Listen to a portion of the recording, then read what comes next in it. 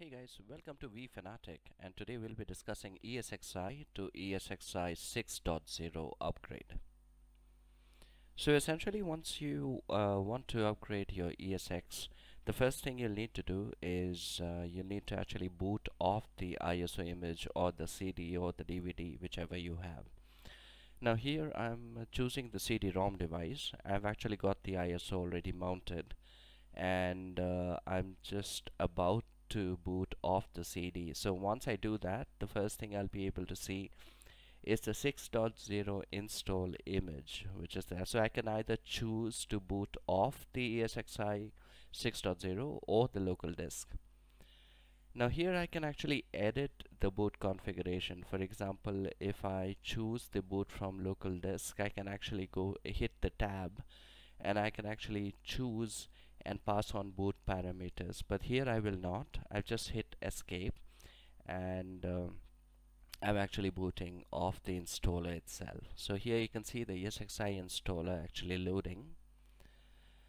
Now the thing to note is this is an upgrade, so I already have 5.5 installed and I'm upgrading it to a 6.0. So in case you guys run into any issues with the install itself, in that case I'll also be talking you through how to actually troubleshoot, how to revert back, etc. So here the version of ESX that we are trying to install is 6.0. The build number is the one you see on screen right now, and the familiar gray and yellow screen is just there. At the bottom you can see the progress monitor, which is going from left to right, and as always, if you want to see the logs, in that case the option that you need to choose is the Alt plus F12. So if you hit the Alt plus F12, you can actually see the logs as they're scrolling past. Now during an install there are two types of logs, two different logs that you can actually check. The first log, of course, is the VM kernel, which is accessible if you hit the Alt plus F12, and here you can see the logs for the bootloader or the actual boot logging that is actually going on.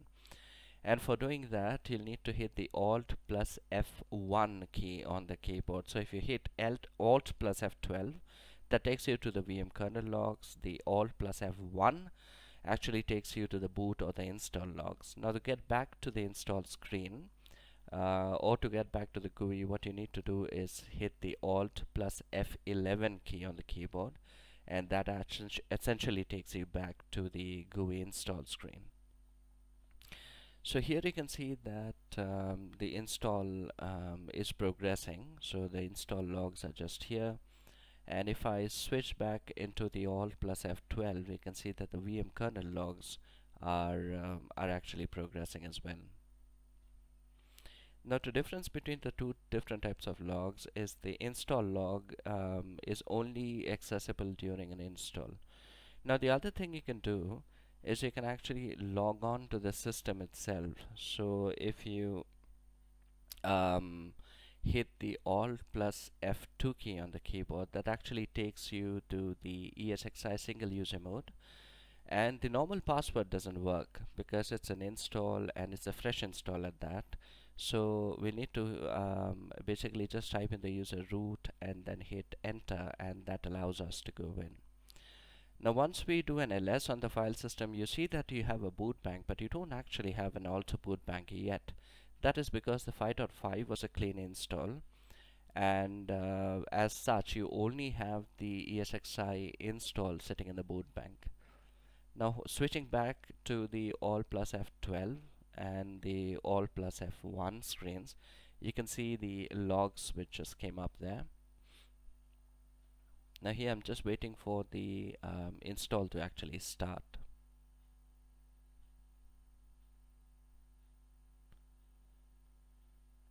Now a couple of things to keep in mind. One is during an upgrade. So if you're doing an upgrade, there are multiple ways of doing an upgrade. Actually, you can choose to do an upgrade by using the update manager. You can choose to do an update by using the ESX CLI options, but here I'm actually doing the upgrade just by using the ISO. So here I'm choosing to install. I'm actually accepting the EULA, and you can see right at the bottom there that there are options, the options which came up on screen, it's actually showing up right at the end there. So I've chosen to I'm actually accepting the EULA, and it's letting me through to the next end. The first thing it's going to do is scan for file systems which are there, and it's going to essentially search for previously installed ESXi versions. Now in this case, since it's at an install, it's going to find the local disk, and it's going to actually tell us that it already has a file system in there, and essentially it's ESX 5.5.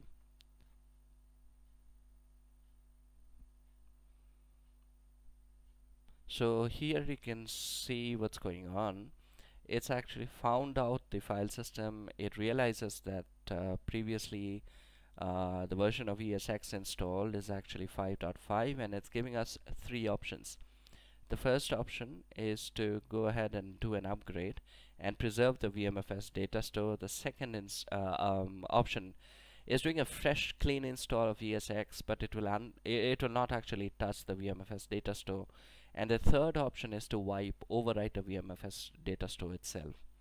So if you choose the first two options, the virtual machine configuration, etc., are not touched. So if you have virtual machines which are running on local data store, so those will remain intact. Now here I've chosen the first option, wherein I'm upgrading ESX and I'm not overwriting the VMFS partition. So what that's going to do is that it's going to give my username and passwords and all that saved. And also, since I'm not touching the ESXi local data store, so any virtual machines which are running, or rather any virtual machines which are sitting on that particular data store will still remain.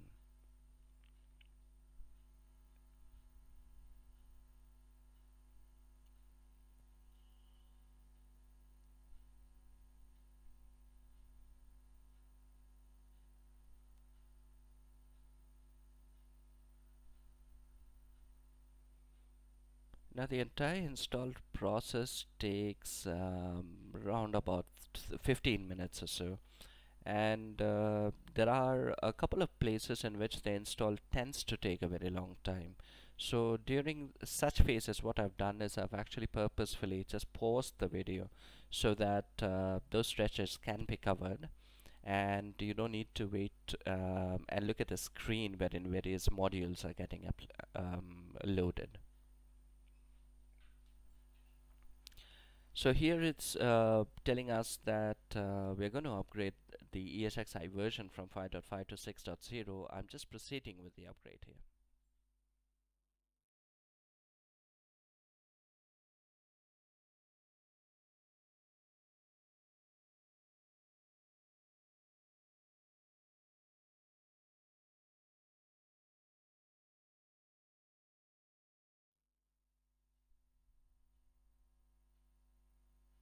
So you can switch back between the install screen and the log screen just by going into Alt F12 and coming back into the Alt F11. So that actually allows you to switch between what you see going on in the front end and correlate that to what you see in the logs. So how this helps is if you are doing an upgrade and if that actually fails, so for example if it stalls for a very long time, or you're doing an upgrade and that actually fails and you want to figure out as to why that's failed, so switching to the logs actually will give you a better perspective of why that's failing.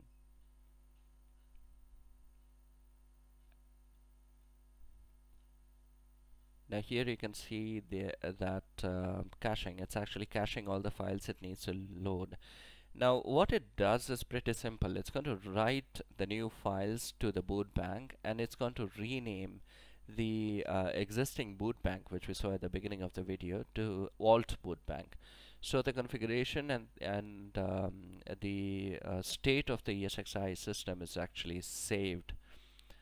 Here if you do an ls, you still see that you only see the boot bank, you don't see the alt boot bank up till now, and that remains the same until the first boot is done. So once the first boot is done, the alt boot bank is renamed, or rather the boot bank is renamed into the alt boot bank, and a fresh boot bank is actually created. So here installation is done. Let me just go ahead and do a reboot here.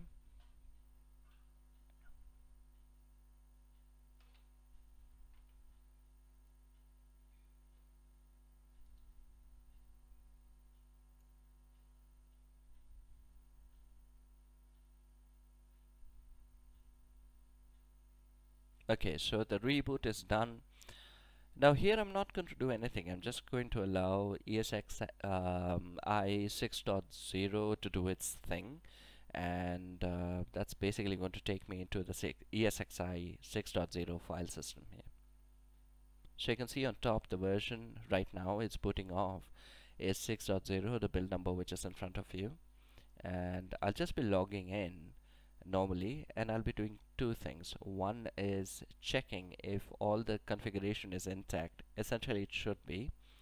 And the second thing I'll be doing is I'll be checking the status of the boot bank and the all boot banks. Now that we have an upgrade which is done successfully, I'd expect to see the old configuration present in the all boot bank.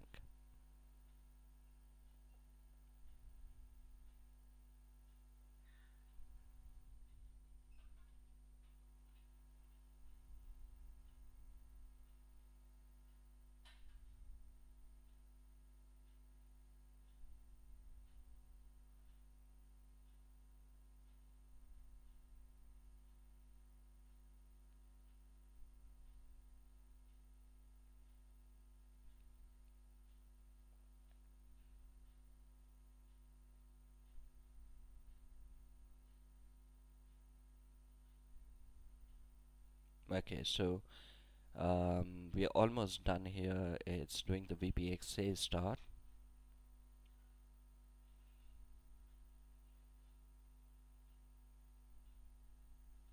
And we are logged in. Okay, so you can see on top that the version is now 6.0. Build number is the build number you see there. The first thing I'll need to do is check if the old password actually works. So if the password from 5.5 works, that means that the configuration more or less would remain the same. So here I've entered the password. I can log in, which is a good thing. The other thing I'll need to check is whether ESXi shell and SSH are enabled. We had enabled that previously, and if you can see here, both are enabled. So I'm just exiting out, and I'll be logging into the single user mode.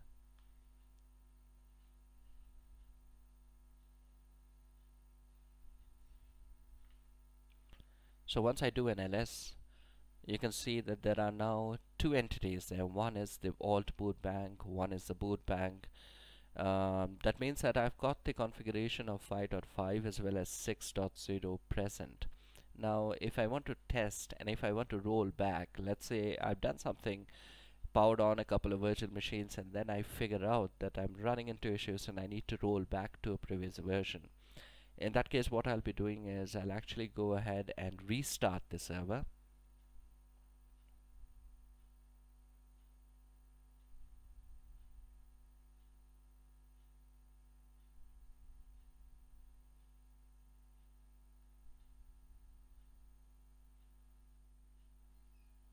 Okay, so that's in progress and should be done in a while here.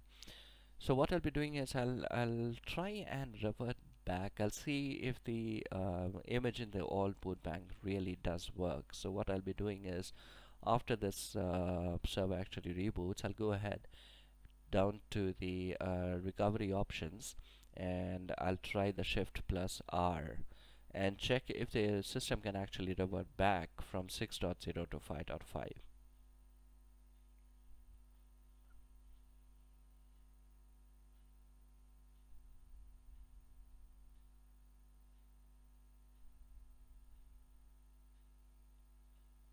Okay, so here if you can see on the screen there, it tells me that it's going to revert back to the earlier hypervisor, which is 5.5. At the bottom of the screen I have two options of yes and no. I'm choosing the option that says yes, so essentially it's going to roll back.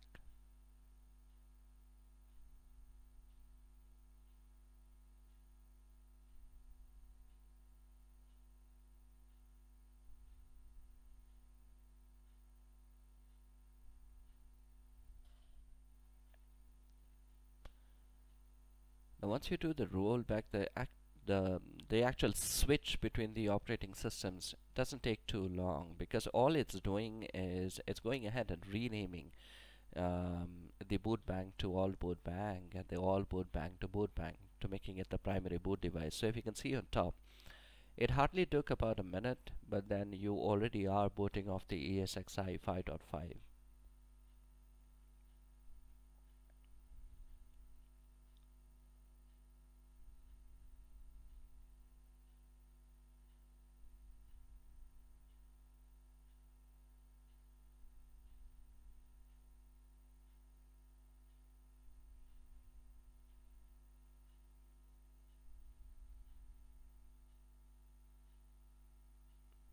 We'll just wait for the hypervisor to completely boot before we log in.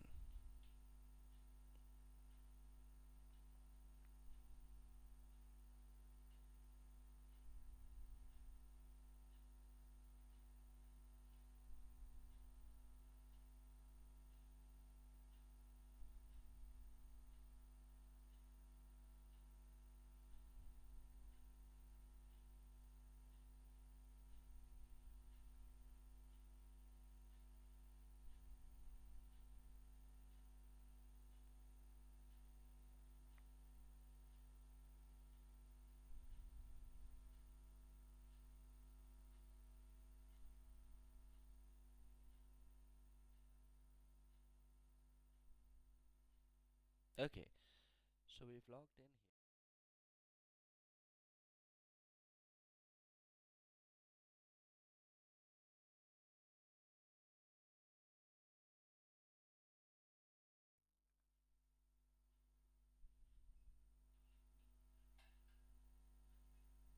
here. Okay, so I'm logged in, and if you can see here, the Altbootbank and the Bootbank are still here. Now the question is, once you've done a restore, can you actually go back to 6.0? Will that even work? Let's find out.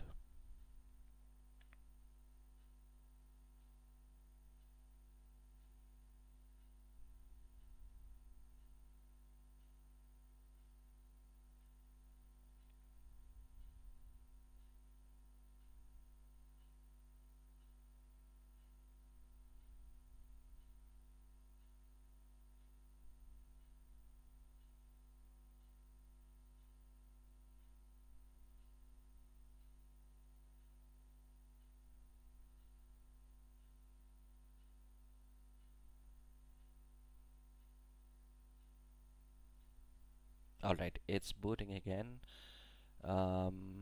Okay, so let me just hit the Shift+R key again, and you can see that there are no alternate hypervisors to roll back to. So what that essentially means is, once you've rolled back to the earlier hypervisor, and you've used the Shift+R or the recovery once, in that case there's no real way of going back from 5.5 to 6.0 again. So you can do it once, that works, but then once you are rolled back to an early version, using the Shift+R, at least you can't actually roll back to the earlier version again. So from here on, it's going to be just plain logging into 5.5, and I'll go to the same steps now. So what I'll be doing is I'll go ahead and upgrade this particular install, which is 5.5 to 6.0. So I'll be ending the video here, because the upgrade we've already covered in the previous versions. I mean the previous video here. So as always, thank you for watching vFanatic, and in case you have any suggestions, do write in, do share and subscribe for more. And in case you want to see a specific video you don't see on the channel, do comment back in, so that way we'll be able to create a video that you really need. Thanks for watching. Thank you.